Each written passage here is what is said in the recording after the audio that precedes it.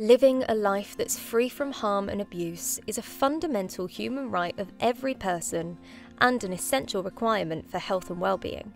People who work in health and social care often work with individuals who, for a range of reasons, may be less able to protect themselves from neglect, harm, or abuse. Adult safeguarding is a way of working and thinking that protects adults with care and support needs, and every worker has a part to play. This course is designed to help you.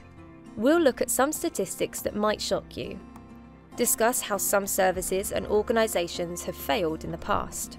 We'll review the key pieces of legislation in place to support safeguarding across health and social care. We'll look at what constitutes harm and why an individual may be vulnerable to harm or abuse.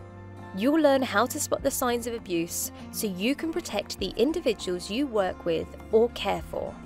And importantly, you'll find out what you need to do if you suspect abuse is occurring or if abuse is disclosed to you. Reporting abuse is a crucial part of the safeguarding process. By the end of the course, you'll have all the information you need to understand your responsibilities to safeguard adults in your workplace.